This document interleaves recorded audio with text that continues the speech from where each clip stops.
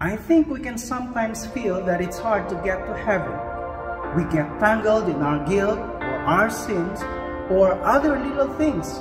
We get discouraged and tired, and that's when fear comes in and ruins everything. But that's when we need to remember that Jesus is stronger than our fears and doubts. He came to prove God's love and power once and for all by dying on the cross for our sins. For God so loved the world that He gave His only begotten Son, that whosoever believeth in Him should not perish, but have everlasting life. I'm sure you already know that.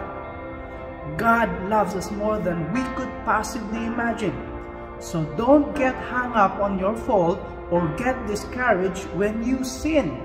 Go to Jesus and ask Him to forgive you and make you clean. Most importantly, don't give up. Jesus wants all of us to be with Him. We all need Jesus, and by believing in Him and knowing Him, He changes us and prepares us to live with Him forever.